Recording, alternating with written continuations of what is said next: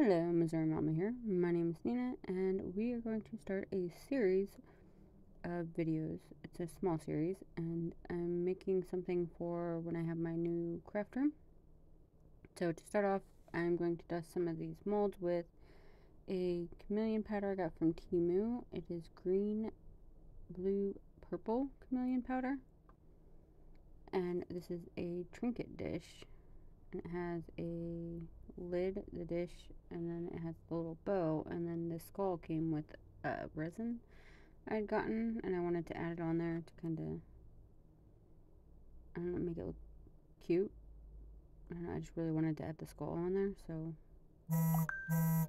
that is what I'm going to do. So I'm just dusting this is like the lid and the bow goes on top of it. So I'm dusting that with this gorgeous chameleon powder.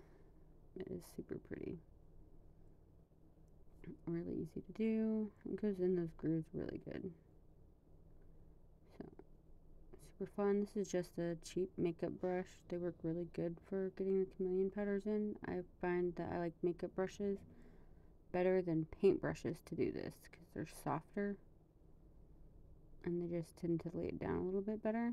And now I'm kind of folding it inside out to kind of make sure I get into all the little grooves and little tiny spaces better because I want good coverage. And see me just kind of dusting it everywhere, making sure I get everything covered. And please excuse the state of my heat mat. It is a mess. So messy. But I think that's a part of crafting. So, yeah. I did end up using a lot of this little bottle of chameleon powder, but I mean, it goes so far. So, I got it for a really good price on Temu. And this one is really shifty. The brand is a really weird name. Akurarwin? I don't know. It's really weird. But it's like a 5 gram bottle and it goes a long ways. I've used it in a lot of projects and it looks amazing. This is one of my favorite color ones that I use.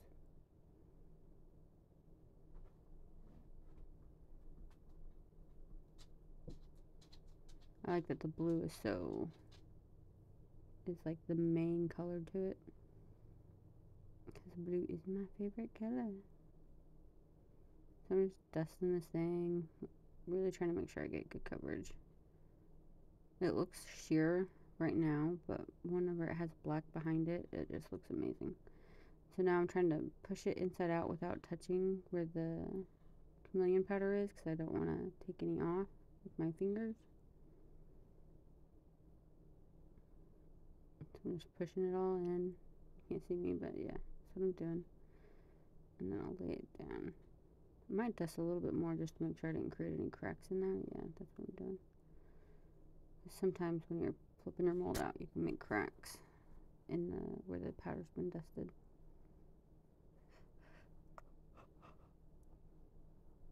So just going through making sure I didn't create any gaps or cracks or move the powder around. I'm trying to remember to pay attention to if I'm in frame or not, so I don't know why I'm still going at it. I'm pretty sure it's covered.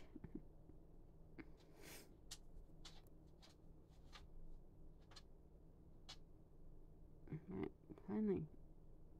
Now I'm going to dust this little skull. The skull is so cool. It has really good details and it comes out looking amazing. I really love this mold. I have another set of resin that's supposed to have this mold in it coming. And I seen it on Temu and it's like $1, so if you see it on there, it's a cool one to get. And it's only $1. So that's a pretty good price. And it pops out pretty easy. And it picks up really good details. So, which you'll see when I demold it. It looks really cool. Alright, so I'm going to put this one up. And then I'm going to grab this really gorgeous, like, blue mica. And doesn't have a name on the bottle. I got it from Amazon. I have no idea what the brand name is or the shade name. It's just one I got from Amazon. Really pretty color, and I'm going to use that in the bow mold that comes with the Trinket tray. So all the parts come together except for the little skull. The little skull is just me wanting skulls everywhere. So I'm gonna dust part of the bow mold because it has like a bigger bow and then a smaller bow and then a heart, and so I'm trying to dust the smaller bow, which you can't see because I am off camera and I'm so sorry. But this mica is super sparkly and super pretty colored.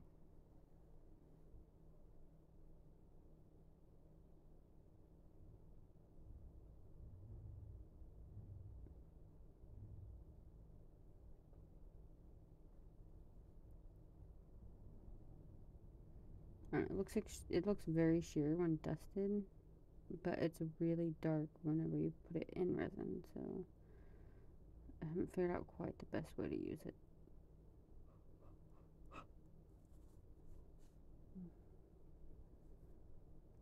It's super pretty. It's kind of bigger flakes than what a lot of micas are that I find for resin.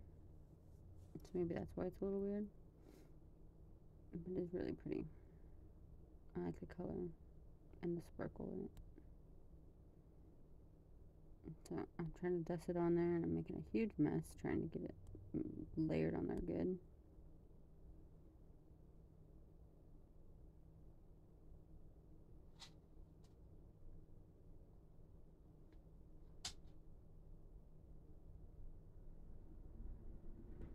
And I'm going to take a baby wipe and I'm going to try to clean off that heart where I got a little bit of mica in, because I don't want the blue on the heart. If I can keep it off of there, I want to. So I'm trying to clean that up with a baby wipe. Baby wipes do work pretty good for getting mica off of silicone molds.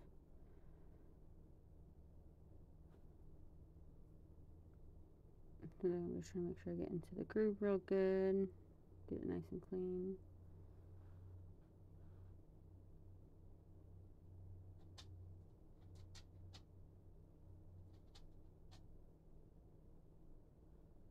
So this project took so long. Alright, so here I messed up real bad. I mixed my resin and then something happened and I had to take my gloves off and go deal with the situation.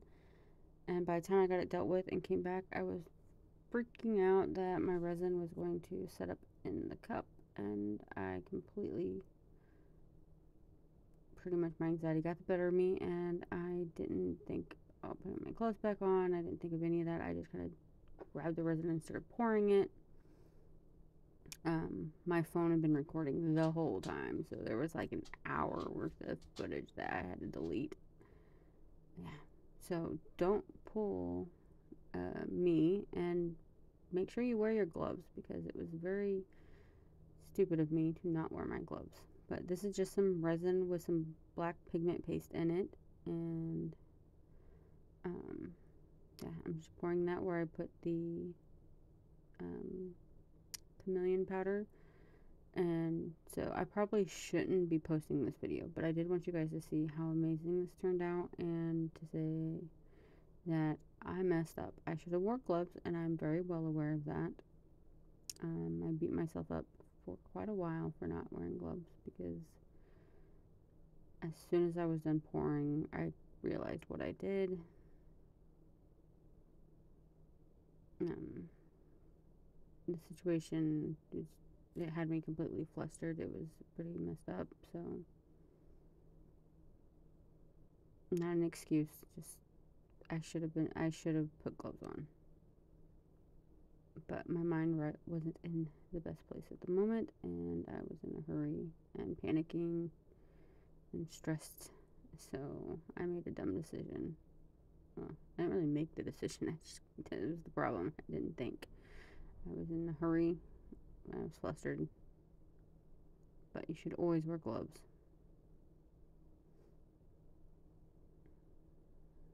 Here I am pinching the mold, trying to make sure I get all the air bubbles out so I can get nice results. Because this thing does trap a lot of air in it. I don't know why it does so bad. Trying to dodge a little resin spill there. See, I'm still getting major bubbles popping out. It's crazy how much air gets trapped in this thing.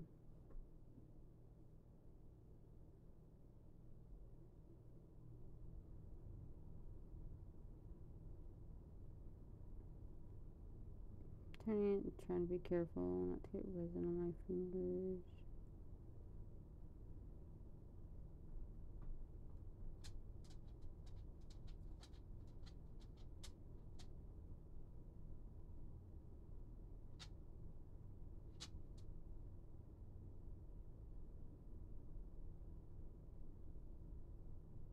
My resin is even a little bit thicker than normal. It's usually pretty thin, but it did feel like it was starting to thicken up.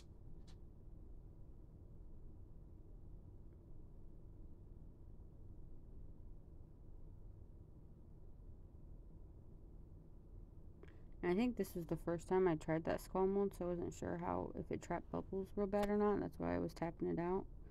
Turns out it really doesn't trap bubbles bad. Like, you don't, it actually does a really nice job. So I'm just trying to make sure that I have everything filled nicely. I overfilled the skull a little bit, so I was pulling out some of that resin, so it would look nice when I demold it.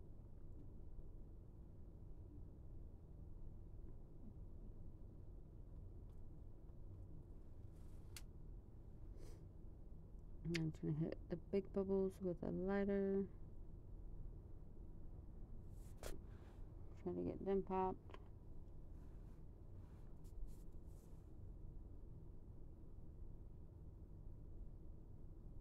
I think I hit the other one a little bit as well.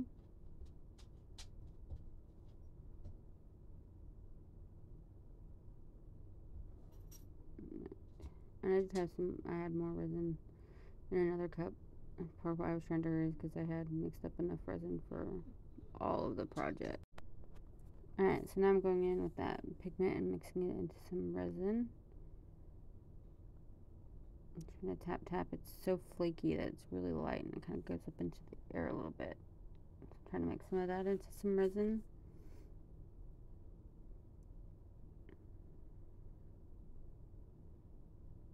Do a little mixy. See some of the sparkles still falling.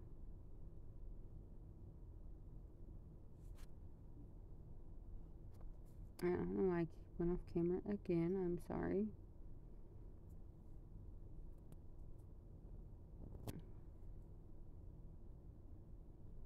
Hopefully I come back soon. Maybe. So these projects, that it's going to be a couple of videos long. It took me so long to like finish the idea, because like the idea kept changing and like, I don't know, evolving in my head. I don't know if anybody else ever does that. Like, you get an idea and then like it keeps changing and shifting, and yeah, it took me a while to like finish on an idea, and then even as I was doing it, it was still evolving and changing, and yeah. And I'm not even finished yet, but I have to get the videos off of my phone so I have room to finish this project. So yeah. Where'd I go again? I disappeared again. Okay, I was just mixing for some reason. I think now I'm gonna grab some more resin, and I'm going to mix in my white iridescent chunky glitter. Yep, there we go. I got that from Amazon as well. This poor bottle is almost gone. I'm pretty sure when I'm done with the project, there will be nothing left in the bottle. I don't even think I have enough to finish. I have to use some of my other white iridescent glitter. So So I'm going to mix that now too.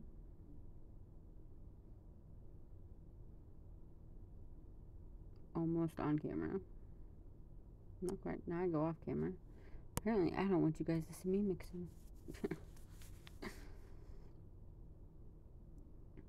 So what I was saying is, they've been really fun to do though. I've had a lot of fun trying to, like, I don't know,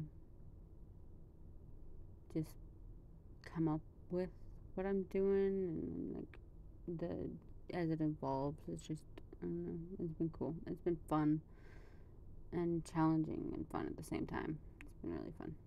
It's been awesome. And the finished product so far is amazing. I'm in love with it. I love it. I love it, love it, love it. Hopefully you guys love it as much as I do. It's not perfect, but it's gorgeous. So here I was like, I think it needs a little more glitter. That's a little too see-through. Let's make it more sparkly. So this project has taken so long.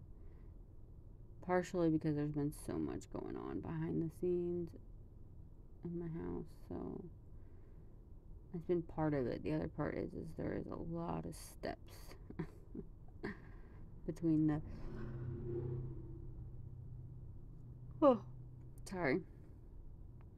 between the pouring and all of that, and then I did do a lot of rhinestones and adding stuff, and yeah, and so many pieces to the finished product, like the finished thing, because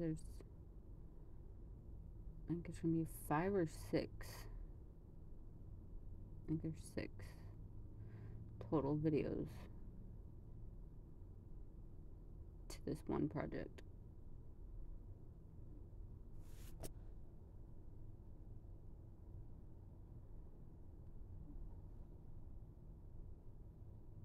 But in the end, it's so worth it. It's so pretty.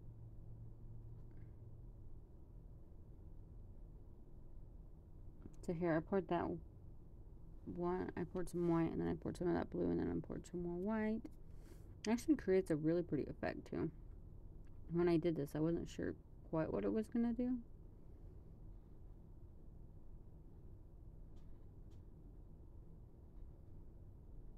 But I was hoping that the blue mica would help keep the glitter from all sinking. Because I didn't want it to be like glitter rimmed and then clear. Because that would just been like, what?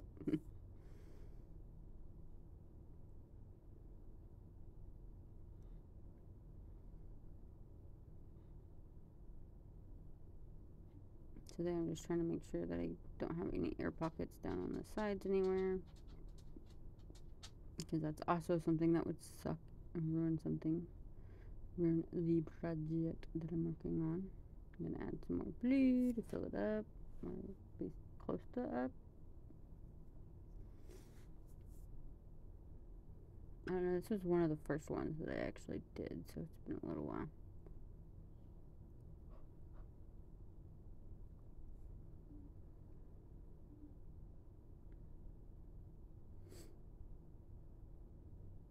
I also did something different for the finished product, like for the finished video of the projects. I took a video of them outside in the sunlight, and oh my god, it's so pretty. I love them. And they're gonna look so cool in my new room whenever I get it. I'm so excited for that, because then I should be able to, I don't know, should be a lot easier to do. So much more. That's the plan anyways. So here I'm trying to fill up that little bow that you saw that goes on the top of this. I'm trying to add in as much of that white that's left in there. Scrapey. Trying to pull out as much of the resin as I can.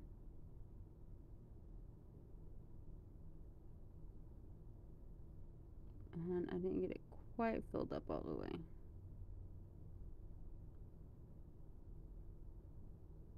So I had a little bit that spilled over. Trying to clean that up.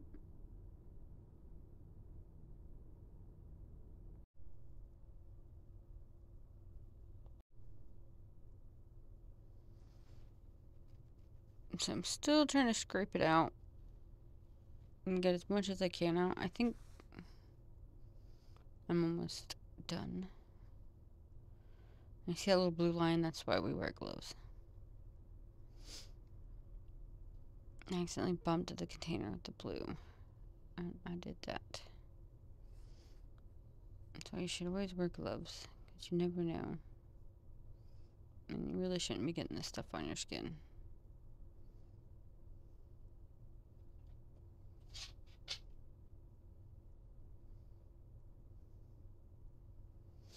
So here I decided, let's just take what's left of the blue and just wrap it right in the middle of that.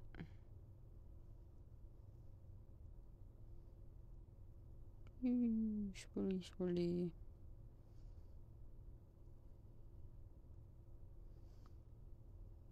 You can't really see what I'm doing, but you will in a moment.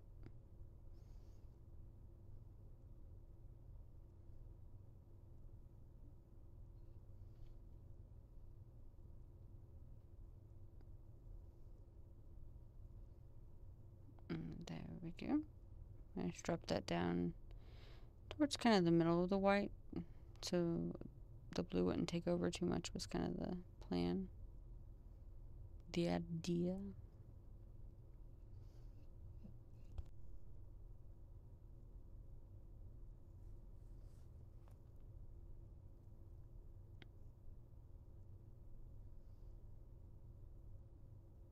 So there we go. Got all of them filled up.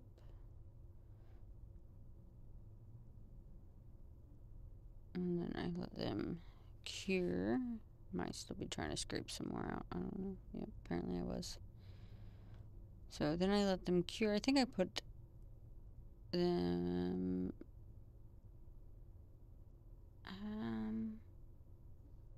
I don't know if I put all 4 in my curing machine or not, but I know I put some of it in my curing machine to get it to cure faster.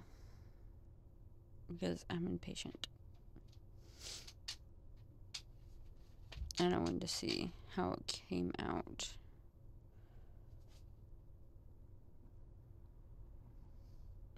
These molds did come from Amazon. They're so cool. Even the little skull came from Amazon. It was in a resin kit that I got. But I have seen it on Temu. I'm sure you can get it many other places.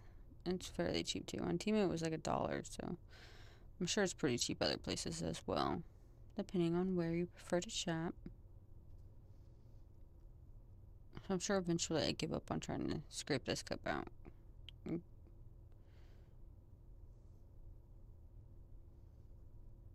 Alright, so everything is cured now. Tappy, tappy, tappy. So here's that skull.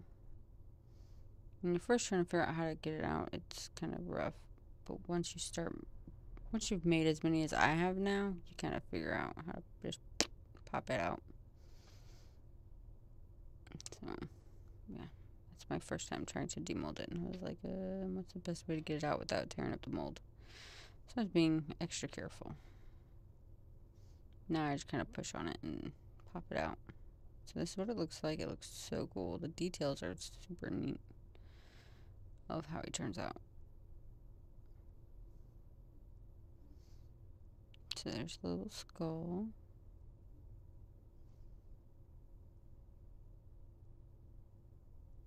And then I'm going to demold this double bow thing.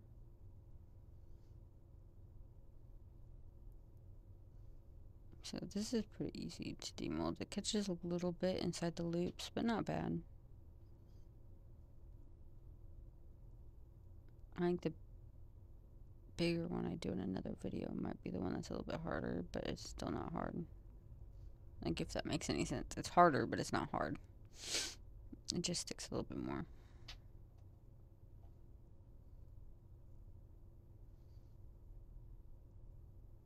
So there we go. And just take it out, and then I make sure to put my mold back the right way so it doesn't mess it up. So that's how that's looking. Looks super cute. Fix my mold because I don't want it to warp. Set it aside. Now this is the lid.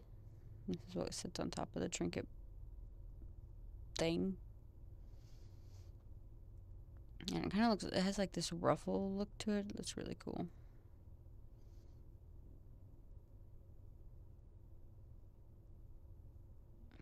It does look really pretty in the multi-chrome.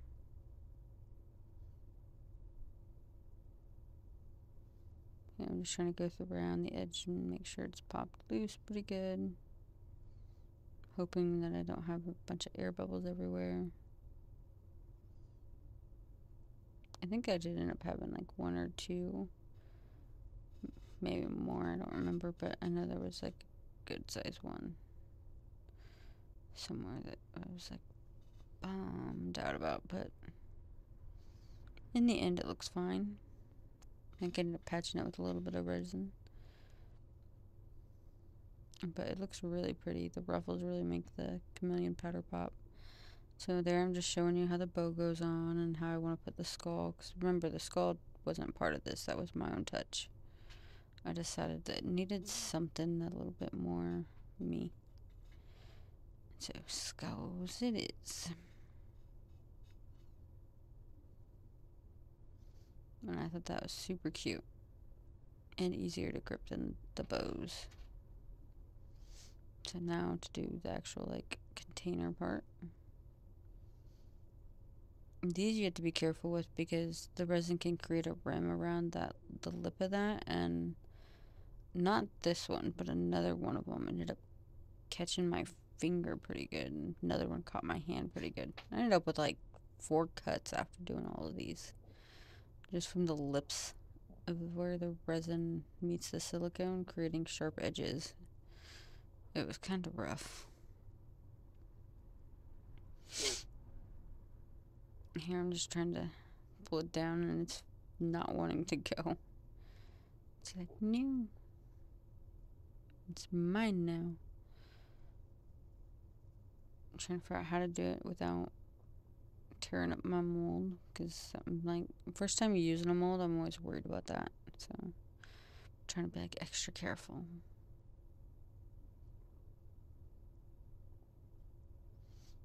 So I'm just like, maybe if I roll it down.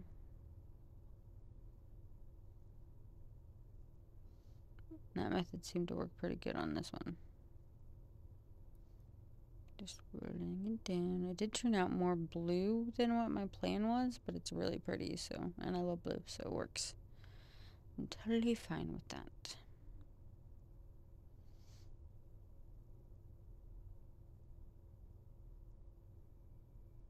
Here I'm just trying to finish pulling it down, so then I can pop the seal on the inside. You can see me trying to turn it and twist it so it pops the seal in there and lets loose. So I just yank it out. There we go. Now we have our container part. It's so cute. And the way the mold is made, the lid already has a lip, so it goes on the container and stays in spot. It doesn't like slide off. And you could probably make it if you do it hard enough, but it has a lip to where it stays where it's supposed to be. I thought it turned out really cute. Really pretty. So here I'm just showing you how it's supposed to go. And like I said, the skull is my extra little touch that I wanted to add. And that's where it would go. Well, kind of fell off a little bit. Alright, so now I'm going to show you how I decided to finish the bottom of these. So this is some, I don't know what it's called, but I got it from Amazon. And it's this material, it's used in jewelry boxes, I do know that. And it's like a sticker sheet, but it's like this fuzzy, almost velvet material. It's super thin though. And it's used in jewelry boxes. It can be used on like anything that you're going to have like on a table or a surface that could get scratched up. You can put this on whatever you're going to set on top of it. And so beans, I want these to sit on a tray made of resin, but I don't want the resin tray to get scratched up either. I thought this would be the perfect thing to put on the bottom of these to keep them from scratching the resin. Even though they are resin, they can still scratch resin. So this is self-adhesive, so I just kind of stick it down, rub it on there, make sure it's real nice and on there. Make sure there's no air bubbles. And then I take scissors, and this one I have to trim off the extra, and then I'll go in and get a closer cut. So here I take the razor and I try to figure out if I can do it that way, and it turns out it's not very successful. And so you'll see me take the scissors out in a second. Now, doing this, you have to be very careful, especially if you use a razor like I did. You could cut yourself. I was very careful. Gotta be very careful with the scissors as well, because they are sharp as well, of course. So here I just cut off the majority of the extra to make it easier to see what I'm doing and get close in there with that blade. Plus, the less extra you have, the easier time the razor blade seems to have. I don't know why. So there's that. There's me just cleaning off the sticky mess.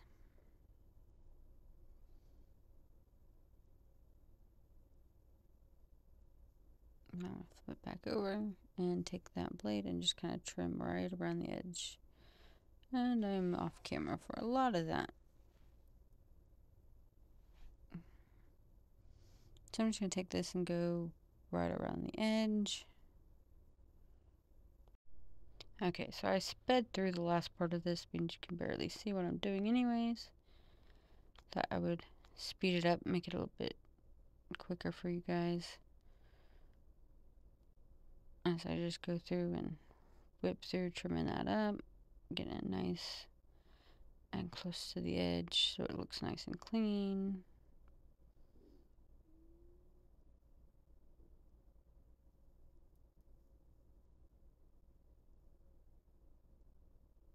The shape of this one makes it a little bit tougher, but not too bad. And this material is like, it's gonna help keep the resin looking better longer. Alright, and on to the finished product. Alright, look at this. It is gorgeous. It is amazing. The rhinestones are just sparkling like crazy in the sunlight. So this turned out absolutely gorgeous. Let me know down below what you think of this project. If you like videos like this, please hit like and subscribe. It really helps me out. And I hope you all have a wonderful day. Bye.